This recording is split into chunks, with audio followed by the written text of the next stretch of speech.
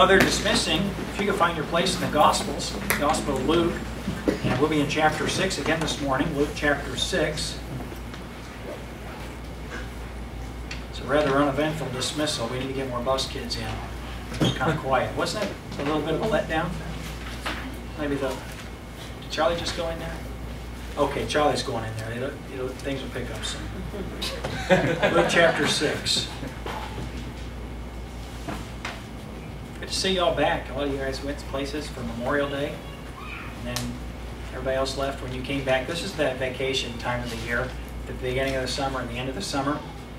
And it's like you never know who's going to be there, and you never know who isn't going to be there. So good to see you guys. Glad you're here. Eddie and Michelle are back from baby shower. And I always mix up Maine. I mix up Maine and Massachusetts because they both start with MA, and I don't go there very often. So, but Maine's got lobsters. Right? So, yeah, I need to get up there and eat some lobster. Did you eat lobster? You don't. You're allergic to seafood. I like the lobster. No. Oh, you had some? Way to go. Good job, Michelle. That's good. Yeah. Did you bring any lives back with you?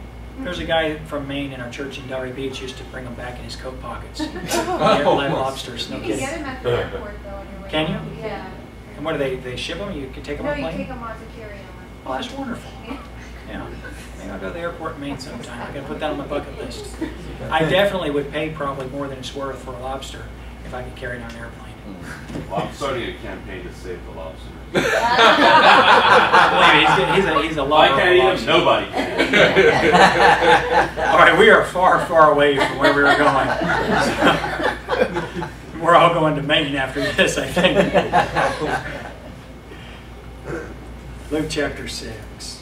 We're going to read our passage of scripture we began this series with, and then we're going to sing the song, okay? So just get ready for it, and hopefully they'll start singing in there, and we'll just sing right back at them, maybe. But you know what song it is, right? The wise man built his house upon the rock. Okay, we're getting ready for it. Terry, do you know that song? Oh, yeah. Could you lead us in it? Because I always mess up the words. Okay, I'll have Terry lead us. You don't have to come up here. Just right where you're at. But we'll read our passage, and then we'll sing the song, okay, and then we'll preach. So, and when we sing it, I want you guys to sing so the kids' church can hear it, okay? I want to know that we have fun in here, even if it's not true. The way they'll look forward to graduating from junior church and getting to be an adult church. Verse 46. And why call ye me Lord, Lord, and do not the things which I say? Verse 47. Whosoever cometh to me and heareth my sayings, and doeth them, I will show you to whom he is like. He is like a man which built an house and digged deep, and laid the foundation on a rock, and when the flood arose, the stream beat vehemently upon that house, and could not shake it, for it was founded upon a rock. But he that heareth and doeth not is like a man that without a foundation built an house upon the earth, against which the stream did beat vehemently, and immediately it fell. And the ruin of that house was great. All right, we're going to pray, and then we're going to sing the song. Father, I pray that you would enlighten us with your word this morning. God, I pray that the promises that are in the scripture this morning will be ones that we would claim. The truths that are in the scripture this morning will be ones that, Lord, you would grant us understanding of. And Father, I ask that you would give us with all the determination that we would be able to have these simple truths transform our lives. We thank you for what you do. In Jesus' name, amen. Okay, Terry? We'll start with the foolish man. The foolish man, okay. The foolish man built his house upon the sand. The foolish man built his house upon the sand. The foolish man built his house upon the sand, and the rains came tumbling down. The rains came down as the floods came up. The rains came down as the floods came up. The rains came down as the floods came up, and the house on the sand went splash. The wise man built his house upon the rock. The wise man built his house upon the rock. The wise man built his house upon the rock, and the rains came tumbling down. The rains came down as the floods came up. The rains came down as the floods came up. The rains came down as the floods came up, and the house on the rock stood firm. So build your house house on the Lord Jesus Christ. So build your house on the Lord Jesus Christ. So build your house on the Lord Jesus Christ, and the blessings will come down. The blessings will come down as the prayers go up. The blessings will come down as the prayers go up. The blessings will come down as the prayers go up. So build your house on the Lord Jesus Christ. On the Lord Jesus. Yeah, okay, Lord Jesus Christ. All right. See, I'm glad you did that. I always get the kids' songs wrong because I wasn't allowed to have fun when I was a kid. So I don't know them. Come on now. It's just a joke. It's kind of half true, but joking.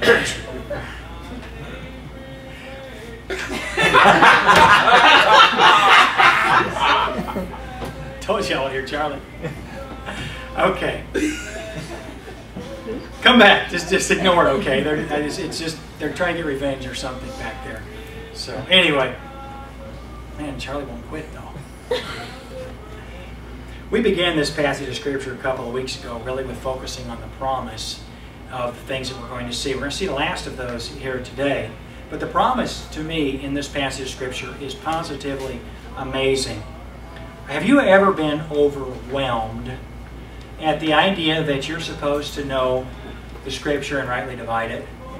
To me, 2 Timothy 2:15, study to show thyself approved unto God, a workman that needeth not to be ashamed, rightly dividing the word of truth. That is, to me, a charge. It's a command. It's not just to preachers, although Timothy is a young man who is a preacher of the gospel, but it's to believers. I don't know about you, but even verses like James 4:17 that say, therefore to him that knoweth to do good and doeth it not, to him it is sin. And the burden to know what the Bible says and do it, it's a lot, isn't it? Sometimes I think about, I'm an avid reader, and I was since I was Josiah's age. You guys know Josiah, right? Is he 6 now? 7. Turned 7. Okay, so Josiah's 7. About a year and a half ago, Josiah started really reading. About a year and a half ago, when he was in kindergarten, he started reading riddles. He'd come on Sunday nights and read me riddles, and it was hilarious. The absolutely funniest thing in the world, because he didn't get them at all, but he's reading them, you know. And so if you'd answer the riddle and you give him the right answer, he'd tell you no, because it was like the something instead of you just telling him the something it was, you know, if you answer the question. And I can't remember riddles, so I can't tell you the ones that Josiah had, but it was really cute. But now Josiah's a reader. And almost to the point where I think his parents are going to do what mine did when I was a kid. My parents used to ground me from reading. They would take my books away. They'd say, you're allowed to read the Bible and nothing else.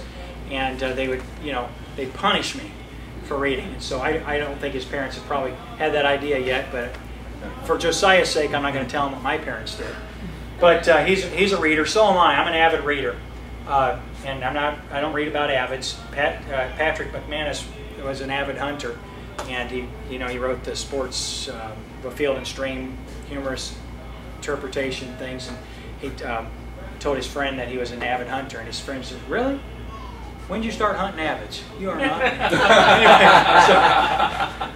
Anyway, I'm an avid reader in the sense that I read all the time, and I realize sometimes the volume of stuff I read. Actually, I read. If I were to take a percentage of my life that I read a very, very high percentage of my waking hours of the day. Even if I'm not reading, I'm reading. Like nowadays, it's the smartphone. And I'm always reading news articles or whatever, reading Kindle, it's just something's always on my smartphone. When I'm home, I'm reading. If I don't have a book, I've got a laptop, or I've got a smartphone, or if I'm talking to somebody. I have to watch it when I'm on conversations on the phone, that I'm not reading an article while I'm talking to people. It's really hard. My mom used to say, "You're not listening." I was always, because I was always reading something. So I do read a lot, and I've got books that I read frequently. There are books that I read at least once a year, and there are books I read a couple times every year. And they're not the Bible. They're books other than the Bible. A book I read at least once a year is The Rise and Fall of the Third Reich. Now you probably don't read that book, but it's about this thick. It's bigger than the Bible, but I read it once a year, and it's to remind myself of the evils that happen when men accept immorality. And that's essentially what happened that caused the rise of Adolf Hitler. When things happen and evil is allowed by men's greed and men's men's personal purposes, when evil is allowed to be perpetrated for personal gain, the capabilities of the average person to do evil are just, it's boundless. And it's a reminder to me. I go to Holocaust exhibits or museums, usually at least one a year from a different place. I was just in D.C. this past week, and I didn't have time, but one of the places I wanted to go when I was there was the Holocaust Museum in D.C. I've been to Holocaust museums locally, other places. It's upsetting to me. My stomach's upset by the time I come out of one of those places. It makes me sick, but it also is just a reminder to me of how quickly mankind degenerates for different reasons. And so that's a book I read. I think it's good for me. It's good for me to read. I think it'd be good for you to read. If you've never read a book like The Rise and Fall of the Third Reich, or one of those books, one of the doctor's books, or whatever, if you've never done that, you could read a book like Auschwitz, a Jewish doctor's perspective, so forth. There's just a number of books I read every year. There are some books I read every couple of years. I read The Adventures of Huckleberry Finn every couple of years. Why? Because I like to, that's why. And so I read, I like that book. I like The Adventures of Tom Sawyer. There are books that I read, and they're just for my entertainment. I read articles. You could put the most boring magazine out somewhere where I'm at, and I'll read it. Why? Because it's just what I do. I read all the time. But I'll tell you something I don't naturally do. I don't naturally read this book. You say, Pastor, shame on you. No, I'm not saying I don't read this book. I'm saying it just doesn't, I don't just pick up my Bible in the morning and get so absorbed in it. Now, there have been times that that's so. There's days that that's so, but it isn't every single day of my life that I'm in the Word of God, reading it and absorbing it. And there's not a book in the world that could help me like a book that's different than all the other books. A book that's inspired by God, it's given by God, preserved by God, and that I'm commanded to read, commanded to understand, commanded to know. And if you're honest about it, you can play spiritual here this morning, but if you're honest about it, you're just like me as far as that goes, except you may not be just like me in that you read all the time. Some of the folks here in this room that I know, you don't like to read at all. If it came down to it, you wouldn't read at all. Or some folks in this room that I know of it's very, very difficult to read. It's not because you don't have the skills to read, but just there are things that inhibit you from physically being able to read. Brother Nelson's not here this morning. He'll be here this evening. But he's blind, and he's always trying to find things that he can listen to, because, I mean, Nelson's a very intelligent guy, and he just likes to know information. He memorizes things. You wouldn't believe how he can know things. But he's always asking, Pastor, is there a Christian book that's in audio format that I could listen to, you know? And he'll listen to anything, read anything. He's just a reader. But it's not as easy for him to read as it would be for some people. And we don't think about these things a lot, but that is the point of what we're talking about here this morning. What I want to say this morning is that you and I have a sense, we have a very real present, we feel obligated, don't we, to read the Bible, understand the Bible, and we certainly feel obligated to do what the Bible says, right, to obey it. This is a church of people, individuals that believe, one, the Bible is the Word of God, believe, two, that it is an authority. In other words, what the Bible says is more accurate, more true than our opinion. And so whatever the Bible says, that's what we do. If we don't agree with each other, we can go to the Bible and find out what it says about the thing that we disagree about. And when we know what the Bible says, we can come to a place of agreement because we agree with God. But not every single one of us, would probably pass a comprehensive exam on the Scripture. You say, Pastor, you don't think so? Listen, I did. I passed the Bible comprehensive exam when I was in college. And I was glad I could pass it. I didn't know I learned anything in college until I took my Bible comprehensive exam my senior year. And I realized, wow, I know a bunch of stuff I didn't used to know. And I was able to pass my Bible comprehensive exam. They sneaked up on me and taught me things when I wasn't paying attention or something like that. But anyway, sometimes you think, well, I'm not learning much. And then I don't have to move this. It's going to distract me all day. I have a mic here. You know, some guys, you know, when you preach in a gym, you can see them shooting baskets when the goal's over your head. Mike's sitting here casting while I'm playing, so I had to get that up. Mike, quit looking at that, okay? Look up here. Eyeballs. Okay. Anyway, so many times we as believers, though, we know we're obligated. We know the Bible's the Word of God. We know we should read it. But sometimes, doesn't it seem like it's more of a duty than something that's performed? And sometimes it doesn't seem like if we were to take a Bible comprehensive exam that, you know, maybe if Pastor were to give us a quiz on Job, or maybe to give us a quiz on Hezekiah, or if you were to get a quiz on the minor prophets. I hope you guys are catching some of these things. Anyway, if you were to be quizzed on some of these matters, some of these things, you wouldn't pass the exam. And so you feel kind of inadequate about it. Well, a couple weeks ago, we looked at a statement here in Luke chapter 6. And I think it's a real help. Now, it is not dismissive of any other command in the Scripture. But Jesus made a statement in verse 47. He said in verse 47, He said, "Whosoever cometh to me, and heareth my sayings, and doeth them, I will show you to whom he's like." Now, when He says, "Whosoever cometh to me," whom is He addressing? Who's the audience? We've talked about the last couple. Who? The believers. Believers. What kind of believers? I would say disciples. Disciples. He's been speaking to the multitudes, but in verse 20, the Bible says He lifted up His eyes on His disciples and said. And so specifically, He's addressing those individuals who are disciples. Now, what is a disciple? It's a follower, right? Now, literally for Jesus, what would discipleship have meant to be a disciple of Jesus? What's the word? Follower. What? Somebody say something? Believer. Believer. Yeah, he's a believer, but a follower. But what would that mean if you're a disciple of Jesus and you're a follower of His?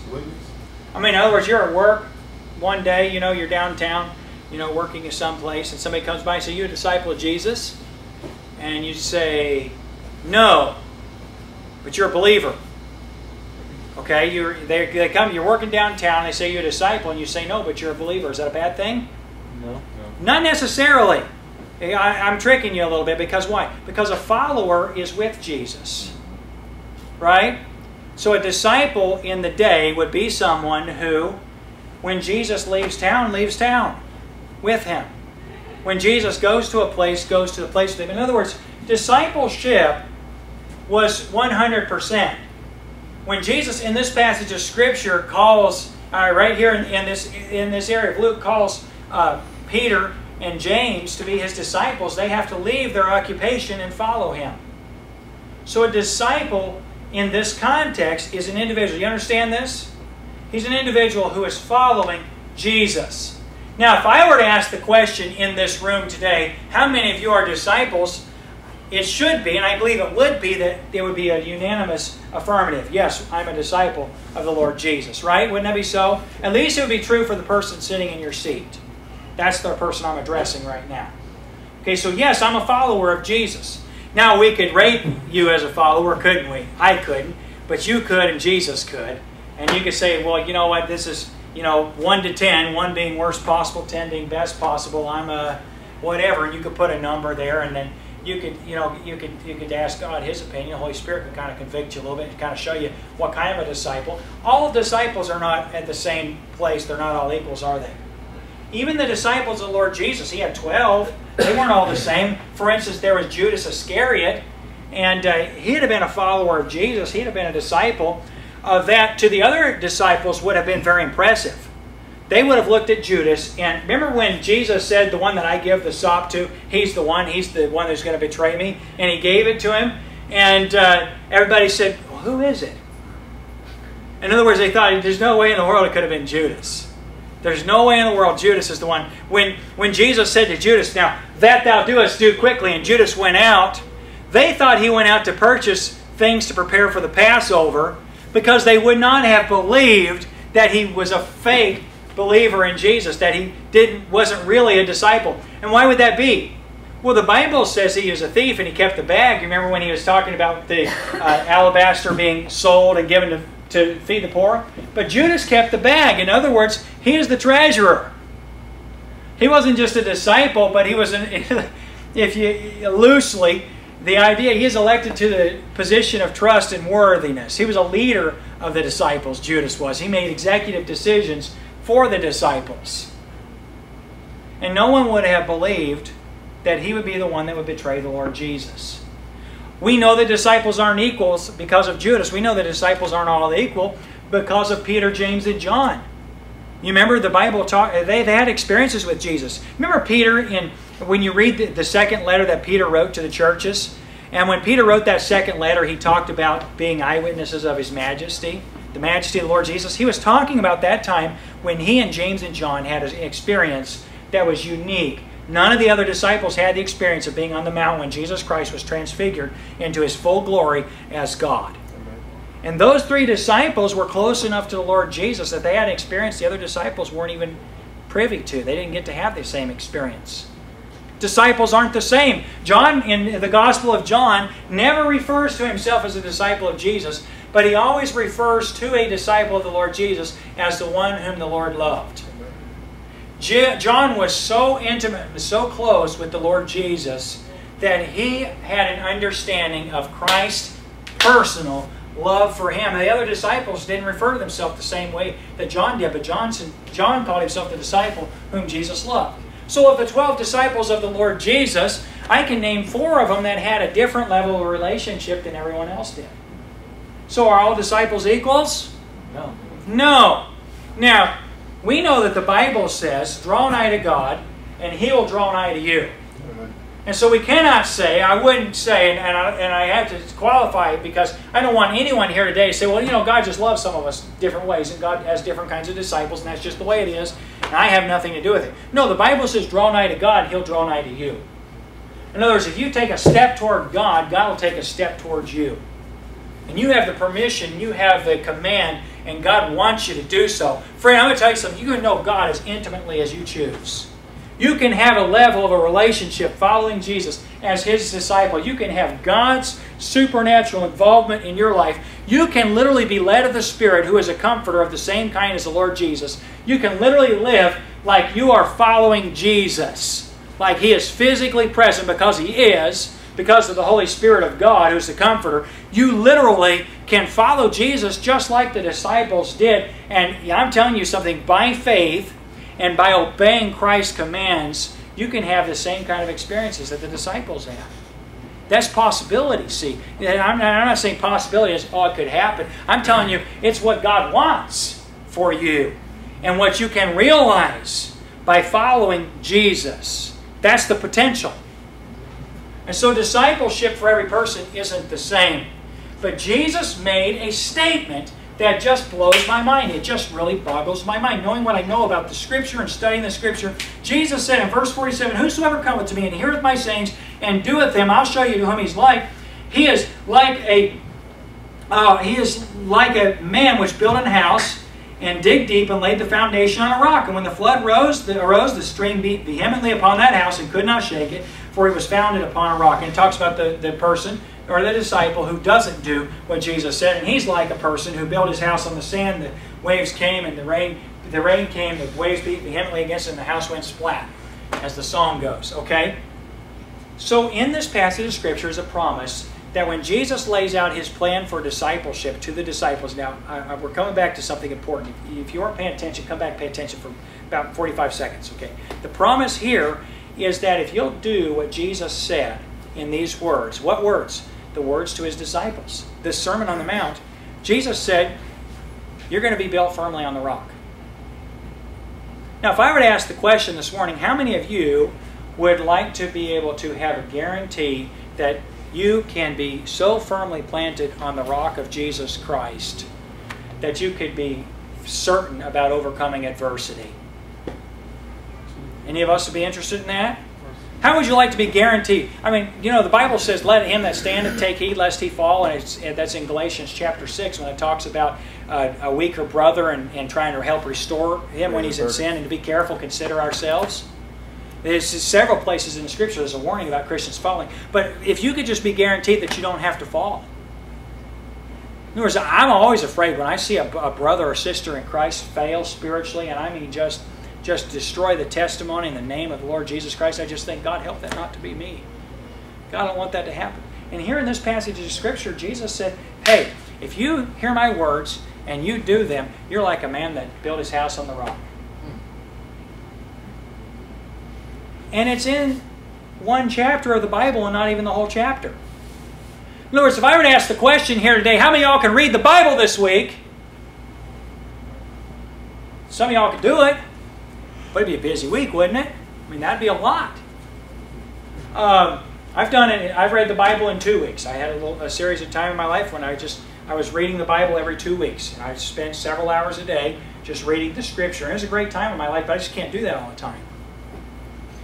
It was a great opportunity.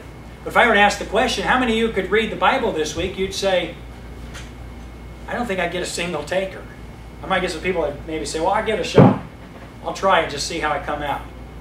But how many of you could actually do it this week? We doubt our ability to even do that, don't we?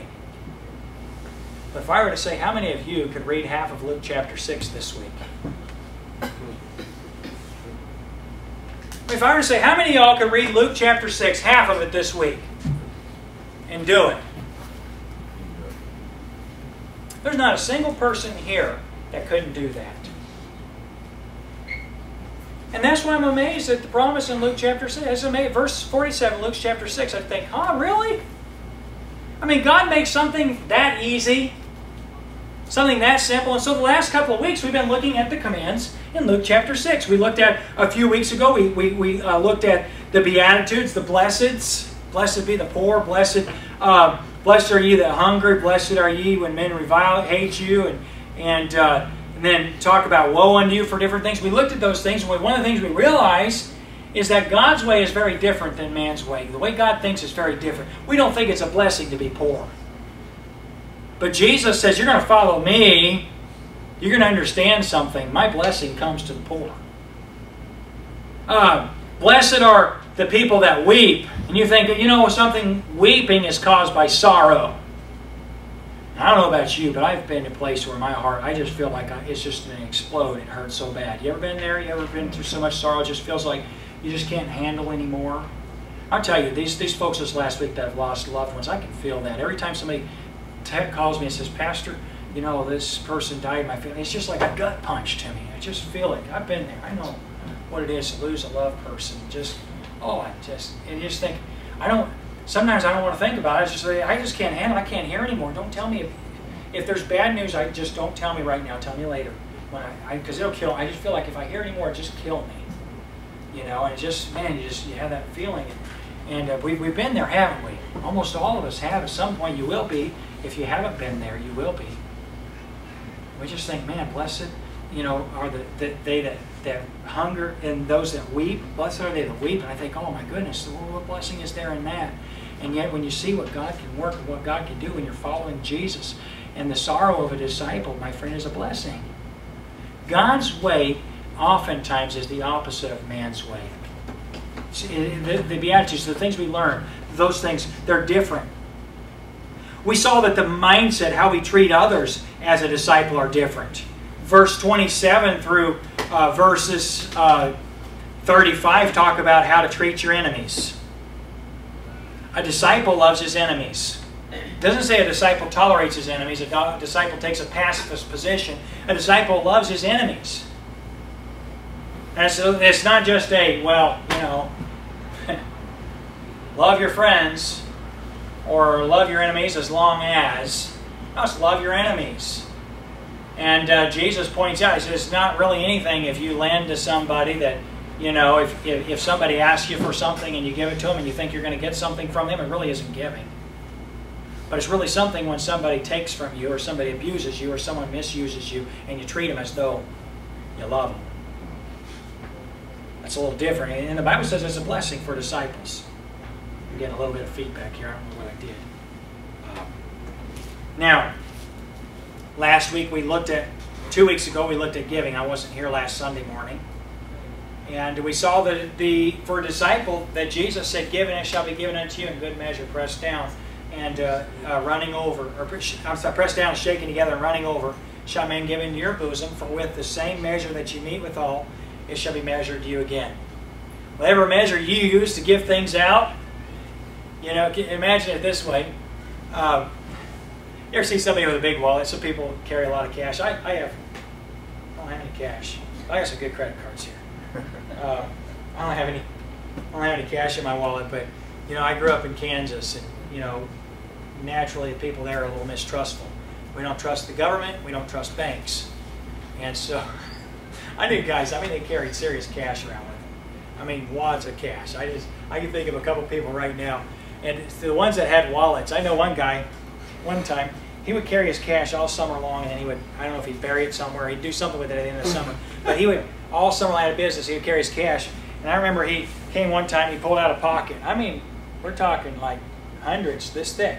And another pocket, and he had a pocket here and here and here. I mean, he had, and we counted it up, he gave it to a friend of mine to count. And I think it was something like $40,000 or something in cash, which is a lot of money back in the 90s. It's a lot of money today in cash, you know. And so he'd carry a lot of it. And if you can imagine the wallet he'd have to carry his cash, and imagine him to be a giver. And then imagine this wallet. I like slimline wallets, and you can see when I preach, I can't even have things in my pockets. You notice I'm really fidgety about things. I hate stuff in my pockets. I don't like the way pockets look, and I don't like the way they feel when they're full of stuff. So even a wallet this big is too big for me. And so, now if you can imagine me having a pocket full of cash, a wallet full of cash, and if you can imagine my friend who had a wallet that would hold $40,000 worth of cash, and you can imagine us both being givers and being limited by our wallets. Okay, the measure we have. In other words, this would be the measure of the cash I could hold. I could probably pack, you know, a couple thousand in here if I worked hard at it. $100 bills, I'm sure I could get several $1,000s. But if you can imagine myself and this other person, and you were to say, you know, I want you to give measured out of your wallet, or I want him to give measured out of his wallet, whose wallet would you want to be given from? His, right? Whereas the idea is the measure, you know, whatever it is. And here's what Jesus said. Jesus said, the measure that you give with is the measure that'll be given to you. That's not the prosperity gospel. That really is the way God works. In other words, God gives things to us so we can give them. And if you're stingy and you say, well, you know, I can't really afford much. You know, I tell you what, you know, I got a limit on the credit card. That's a credit card. That's not money I have. I don't really have much. And you give that way, you'll find out that that's the way that you get. And by the way, your motivation to give in this passage of Scripture is never so that you can get. Your motivation is to give so you can give.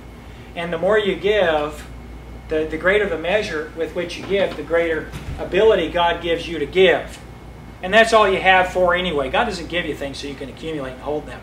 He gives you things so that you can use them for Him as a steward of Christ.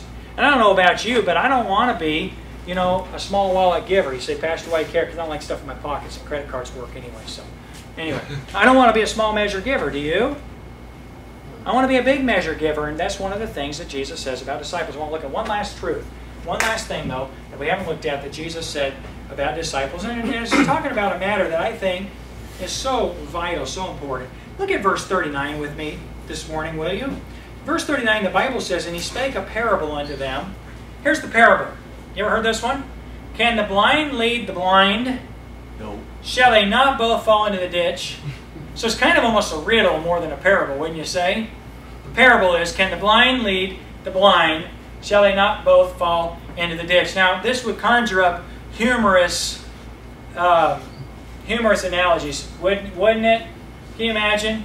No, I'm not going to illustrate. I won't have time. But can you imagine if I had these two fellows and I blindfolded them and I said, Michael, or actually I wouldn't say to Michael. I would say, Jonathan, I want you to lead Michael, you know, down the street and to Wendy's across the street. Now, y'all would have me arrested for the idea of that, right? Okay. If the blind lead the blind, shall they not both fall into the ditch? That's the idea. Okay? What's the answer to that question? Yes. Okay. Jesus said in verse 40.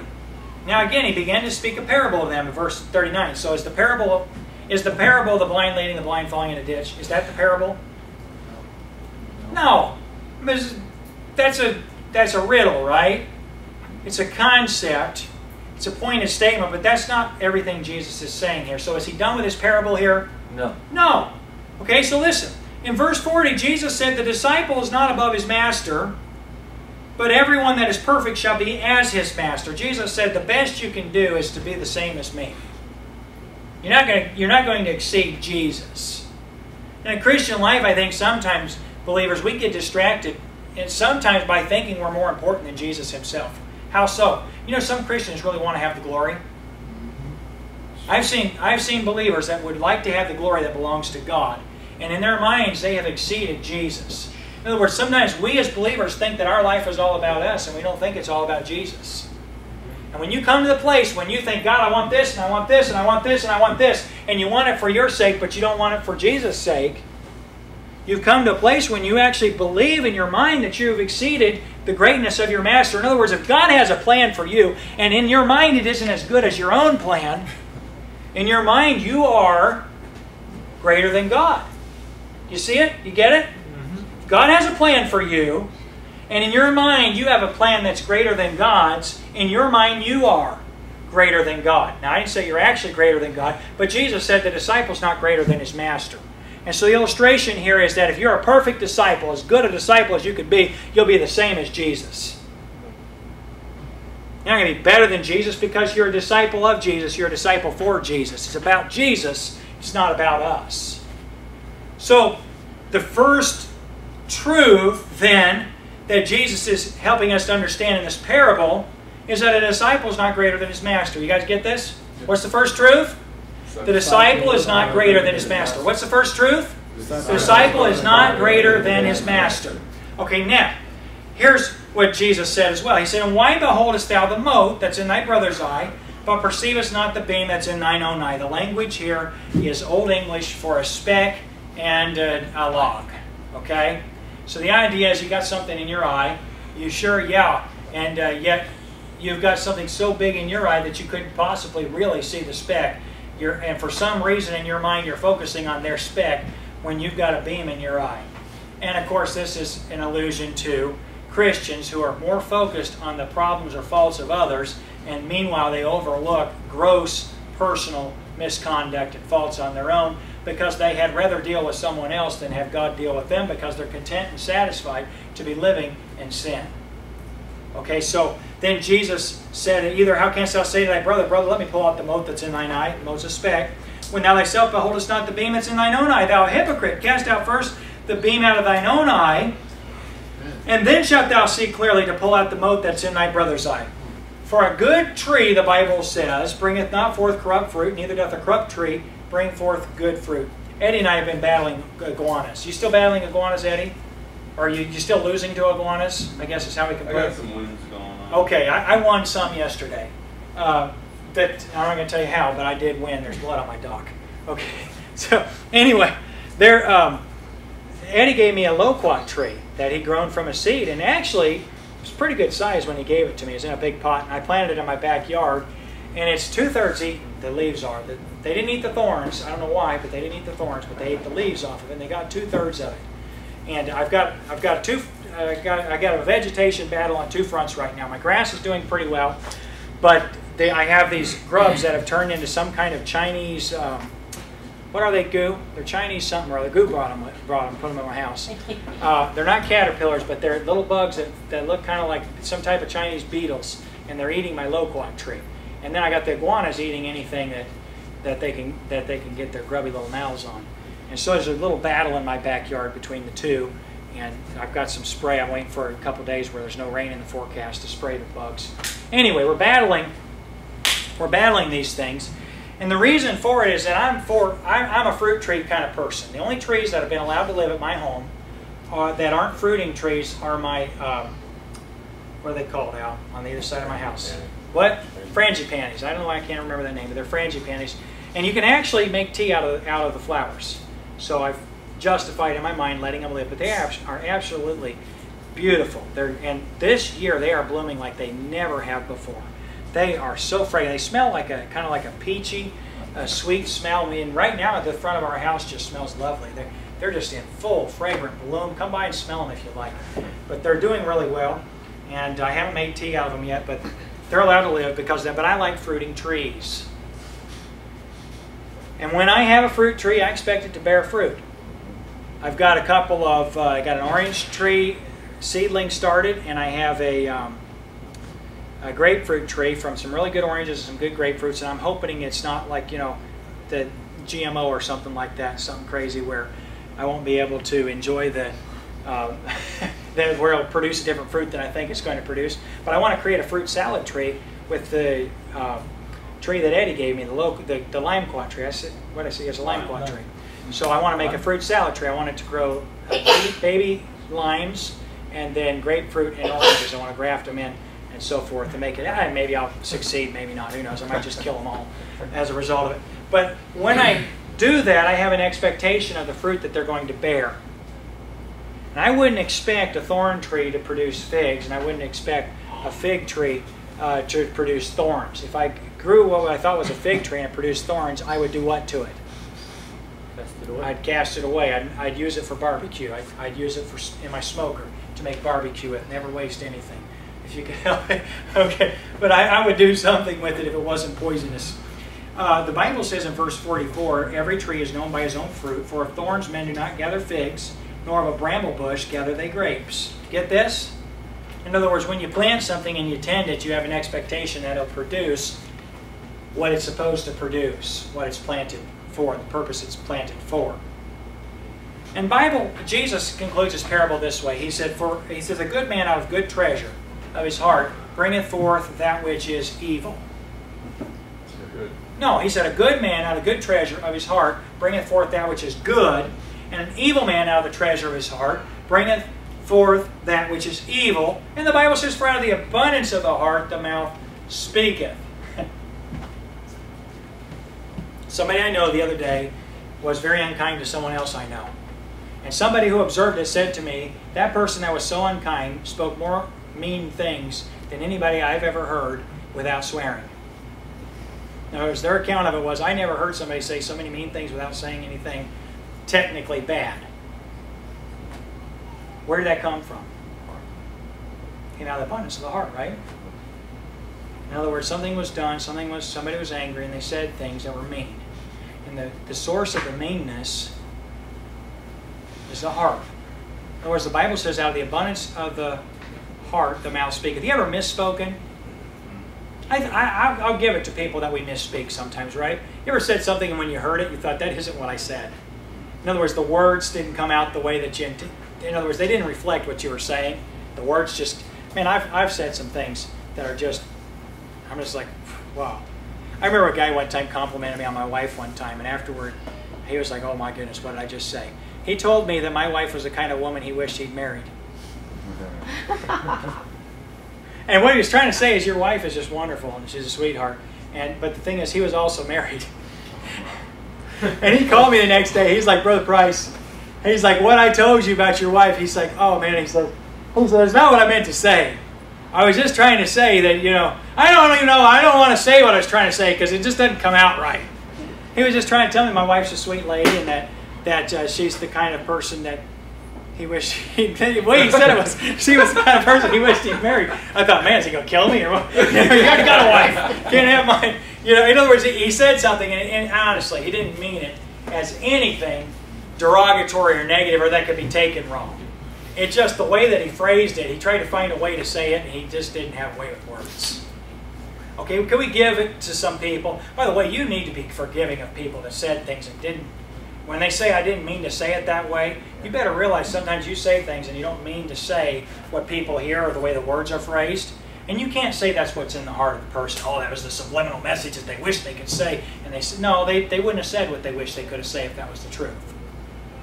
So you got to be forgiving about it. But the Bible does say that out of the abundance of the heart, the mouth speaketh. You ever had somebody say something really terrible and they meant to say it? I mean, whatever triggered them. I didn't mean, I lost my temper. I said things I didn't mean. No, you lost your temper and said things you meant. Amen. Normally you'd have lied. In other words, that's the idea here. And the Bible says, a good man out of the good treasure of his heart bringeth forth that which is good. An evil man out of the treasure of his heart bringeth forth that which is evil.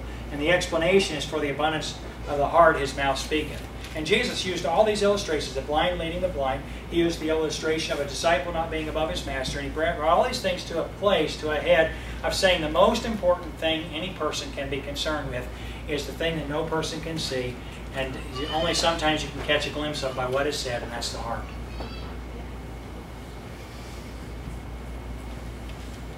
Friend, I'm done as soon as I conclude. Ha! Tricked you out. Jeremiah chapter 17, I want to read 2 verses that are corresponding. And if you take notes or put parallel passages in your scripture, I do believe this is a passage of scripture that positively parallels exactly what Jesus has said in Luke chapter 6. Jeremiah chapter 17, the Bible says the heart is deceitful above all things and desperately wicked. And the question is asked, who can know it? And then God answers the question. He said, I, the Lord, search the heart. I try the reins, even to give every man according to his ways and according to the fruit of his doings. As the partridge sitteth on the eggs, and hatcheth them not, so he that getteth riches, and not by right, shall leave them in the midst of his days, and his end shall be a fool. Now it's interesting. Now follow me here, because this corresponds, this relates, but you don't want to miss it. It's interesting that in Luke chapter 6, Jesus is talking about the heart, and he's saying, out of the abundance of the heart, the mouth speaketh. Out of a good man, out of good treasure of his heart bringeth forth good things. An evil man, out of bad treasure of his heart bringeth forth evil things. And Jesus says these two truths, and he says, out of the abundance of the heart. In other words, what comes out is what's in the heart. But friend, I have to say to you that oftentimes what's in the heart doesn't always come out. In other words, you and I don't spend enough time with enough people to know everything that's in them, do we? Isn't it amazing how important first impressions are? And isn't it amazing how different people we know are the first time they meet someone? You ever met somebody, I mean, it's like, they could be, rah, rah, rah, rah. How are you today? You ever met that person? You know, I know you moms are like that on the way to church. All the way to church, you're yelling at the kids, trying to get everything just right, yelling at the husband, yelling at, maybe not yelling, but, you know, tense.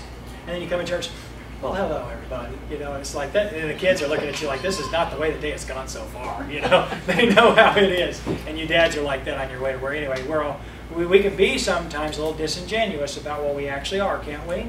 Sure. Sometimes we can put on our church face or our church speak, our church talk, but it isn't what we are at home or in certain places. Sometimes we don't care what people think about us, and sometimes we care too much what people think about us. Because we're not the same all the time. And Jesus is emphasizing what's in the heart. And if you want to be a disciple of the Lord Jesus Christ, you want to be like a person that hears what Jesus says and does what he says, my friend, you need to understand that what is in the heart matters, not what is on the face or what even comes out of the mouth. Because what comes out of the mouth at the worst of times will be what is in the heart at the best of times, or what's in the heart at the or what is in the heart that's good or evil at all times. You get this? Yeah. And my friend, there's only one person that can judge the heart. There are a couple of sayings. I tease people in our church when they use them, and it's just kind of for fun, but it really is Jeremiah 17 I'm referencing when I do it. Brother Devin Frost, you guys know him, is on deputation in New Zealand right now. He's always talking about people, and he's always saying, oh, he's got such a good heart. I'm like, really? You saw his heart? What did it look like? You know, is it a big one, little one? You know, everything good? You know, how did you see his heart? Did somebody cut him open? You know, I just pick on him about the heart. But the Bible says, you know, the Bible says that man looks on the outward appearance, God looks on the heart. You know where that is, right? When Samuel was looking for a king of Israel, and he looked at the sons of Jesse and thought they all looked good enough to be kings, and yet God said, I've rejected them. They're not. They look good, but what's inside isn't what I want for a king. And then he said, man looketh on the outward appearance, but God looketh on the heart. And Christian, you and I sometimes really fall into this trap. Well, I'll tell you something. Some Christians have no discernment at all. I mean, you can be fooled and deceived by anybody because you're looking for signs that you think show you what somebody's heart looks like. And I just want to tell you something. You don't have a clue. You have no idea what's in somebody's heart. The only person's heart that you can know is the heart the Bible says in Jeremiah chapter 17 verses 9 through 11, and that's your heart.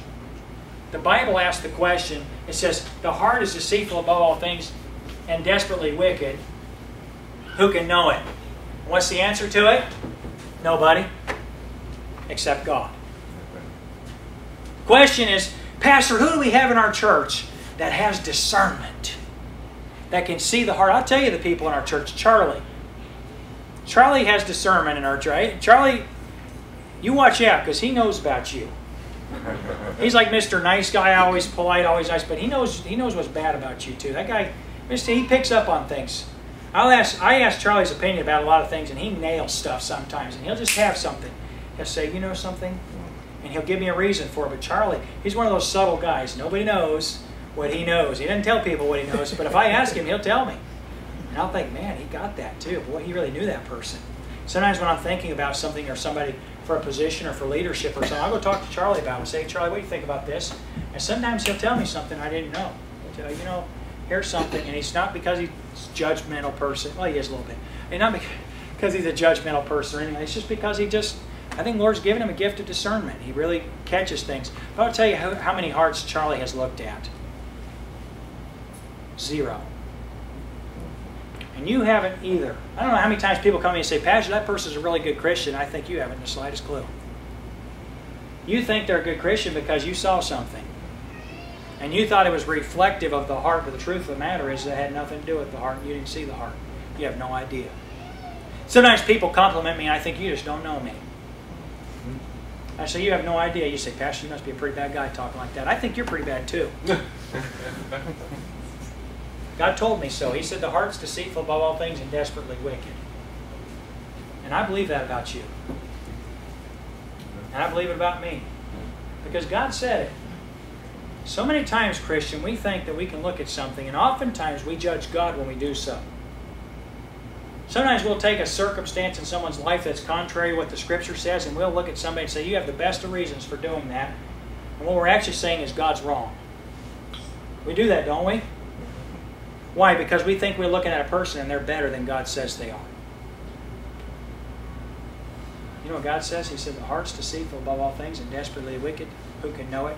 And friend, here's where the rubber meets the road. Your heart naturally, in and of itself, is not the kind of heart that a good man out of good treasure bringeth forth good things. And yet it can be. And here's 2 ways that you can realize that. First of all, Jeremiah 17 says, I, the Lord, know the heart. He said, I try the reins thereof. You know what reins do? Reins are what leads and guides. And God said, I try it. I pull this way and see which way you go. I pull this way and see what happens. Try the reins. You may have ever ridden horseback enough to know the difference between a horse that's trained for Western style and English style. And I have friends that train horses with a mix of the two. And I mean, you grab a hold of the horse and you pull right and he goes left. Or you get a hold of a horse and he wants to guide you with his knees or hold the reins in one hand, you know, and go like this. Some horses, you know, you ride two-handed. Well, God said, when I get in your heart, I find out what kind of, what's been trained. He said, I pull the rein, I find out what comes out, find out which way you go. You know, God brings circumstances into your life that are trying the reins of your heart. Sometimes you come to circumstance and the response that you have is, God, you have no business doing that in my life. And God says, I found out what's in your heart. Sometimes something will happen in your life, and boy, it'll be a sweetness, like when incense or myrrh is crushed, and it brings forth a good. When something's good is crushed and something comes out of it, it's just, boy, it's a sweet-smelling savor, and it's a blessing to God, and it's a blessing to others. You ever seen somebody go through something really hard, and what was there came out? Man, sometimes people surprise me. I'm thinking right now of a man. I was preparing this message. I'm thinking of a man that I thought was a great Christian, and something didn't work out in his heart, and he cursed God.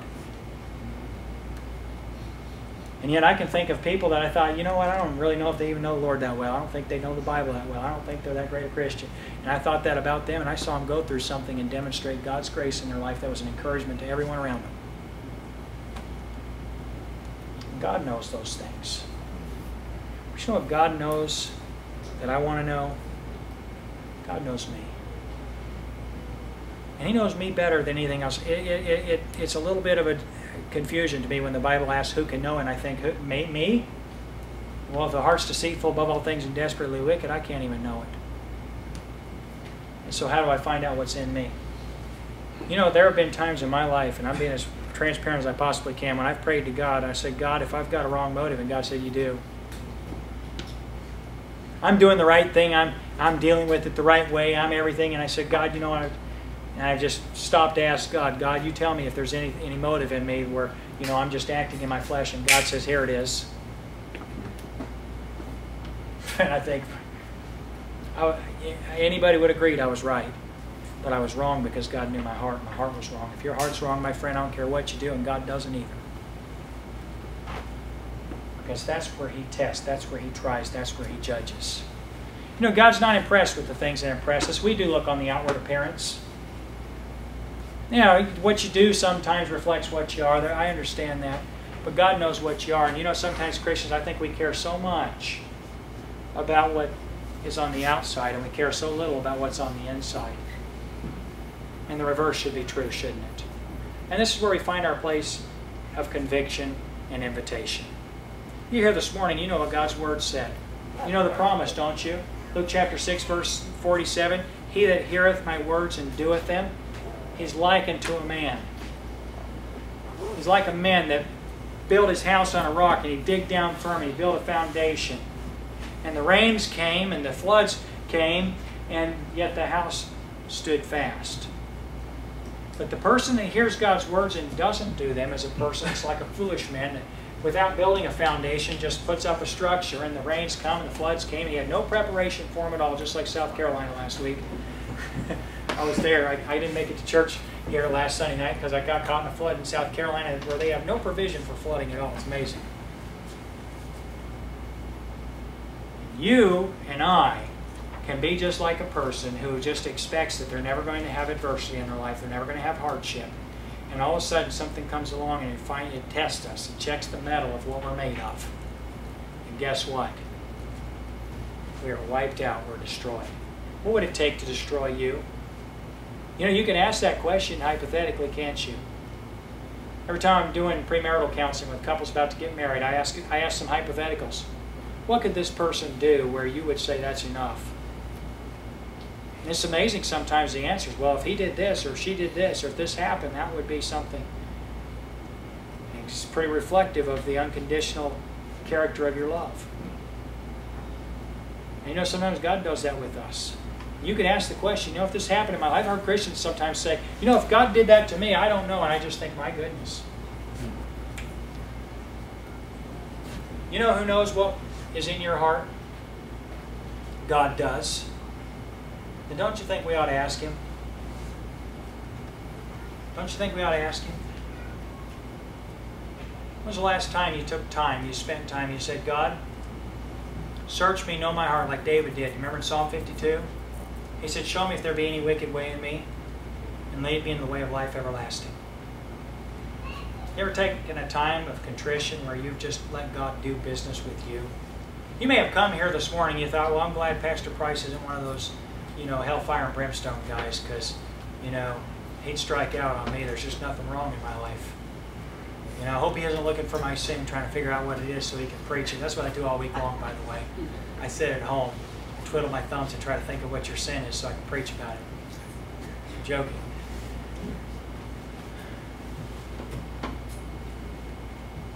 But you know, sometimes we just think, well, God, if you talk to me, I'll answer, I'll respond. But when's the last time you and I took the position of God? I'd like to hear if you have anything to say. When's the last time you came on a Sunday morning and you said, God, I want to worship you today, but I also want to do something. I want to check up. I want to know if there's anything wrong in me. I'm told when you go to a doctor, sometimes they find things. I'll find that out someday, probably. When you have God check you sometimes, my friend, you ask the question, but you think, well, God's not going to find anything. Let me fix everything real quick, and I'll have God in and look around. My friend, when's the last time you let God tell you what's in your heart? What the motive is behind it, what the purpose is behind it. Sometimes I think we don't want to hear what He has to say. We wouldn't ask because we don't want Him to tell us. But I'd like to ask you this morning to ask God that, and that's our invitation. Let's pray, shall we? Father, collectively we recognize that You bless people that honor You. God, there's no way as individuals we could know what's in the heart of anyone else.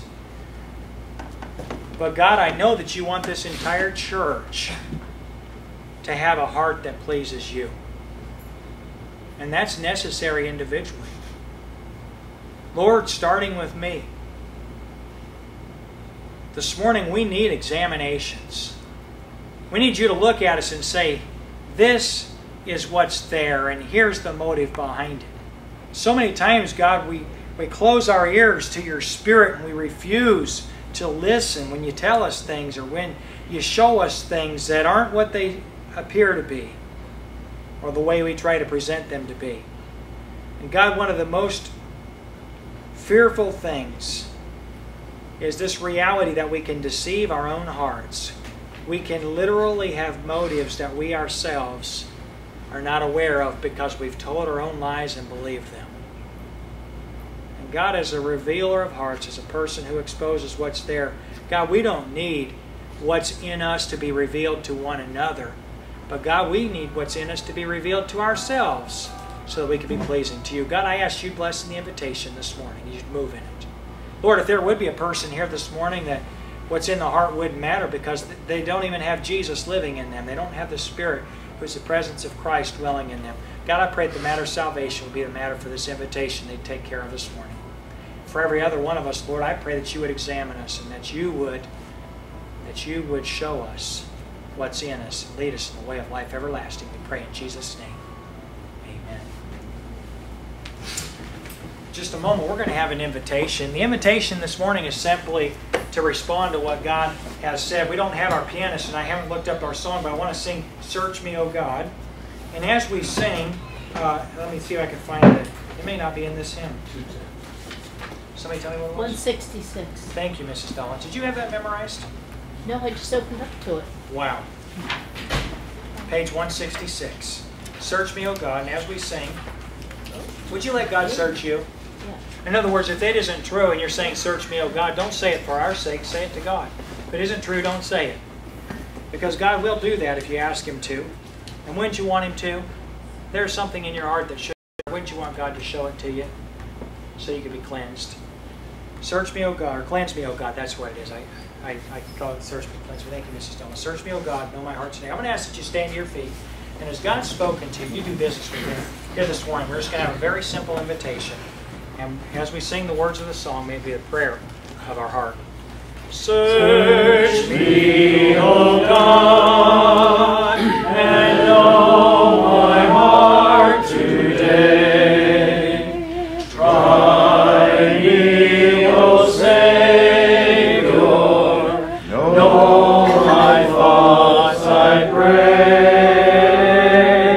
See if there be some wicked way in me. Cleanse me from every sin and set me free. I praise Thee, Lord, for cleansing me from sin. I praise Thee, Lord, for cleansing me from sin. Fulfill Thy word and make me pure within.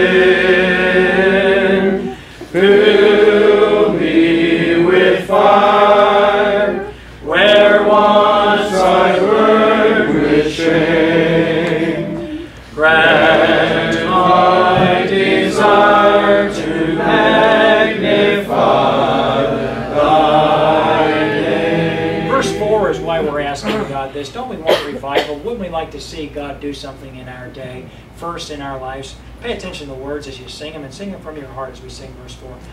Holy Ghost, revival comes from Thee. Send a revival, start the work in me. Thy word declares Thou wilt supply our needs. For blessings now, O Lord, I humbly plead. Well, thank you for being here this morning and for your good attention, even though it's hot in here right now. It was cold this morning, but boy, it heats up by the time we're finished. You be praying about that. We need to get 1 or 2 more air conditioners replaced, and hopefully we'll be able to handle the capacity of the summer. But we definitely need it. Thank you for being here this morning. Good to have some folks visiting. Good to have Terry and Connie. Always nice to have you guys. What a blessing. You know, Terry could tell mean stories about me. It wouldn't be mean stories. He could tell true stories about me, probably from when I was a kid, but he never does, as far as I know. So he's always welcome. I'm just kidding. He is one of the nicest teachers you ever met. Very long-suffering. He was. We talk about that all the time, my brother and I. Man, Mr. Riffle. Well, we pushed him. He can sure take it. So, What a blessing to have them here. What a blessing they've always been with their family. Let's dismiss with prayer, shall we? Father, thank you for meeting with us. And it always is a privilege to have your word and to have believers to open this book and to see what it says to us. And God, I just think that your word reveals to every one of us the importance of the heart.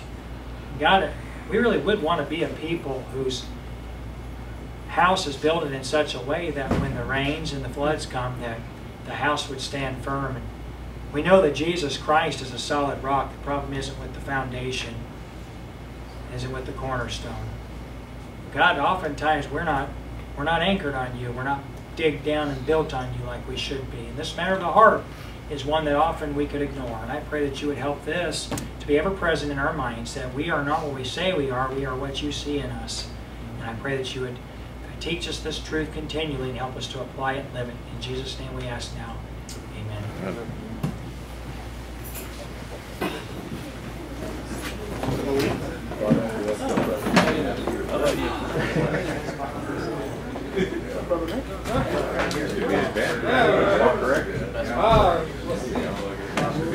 Hey, buddy, you got new clothes, huh? Looking all fancy. Tired. There? You gotta ask Charlie about you. I can make a little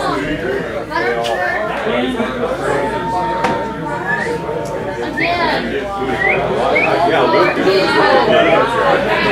I told me, I said, you know that hell.